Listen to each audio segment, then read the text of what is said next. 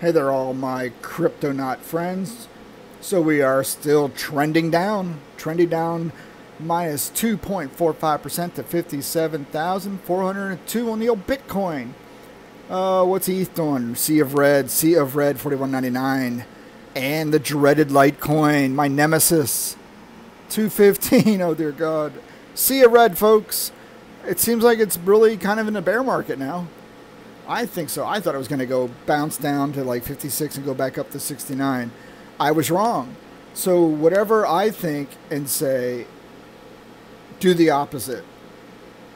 And I think that's going to be my new hedge fund. Do the opposite of what I do fund, and everyone will be wealthy.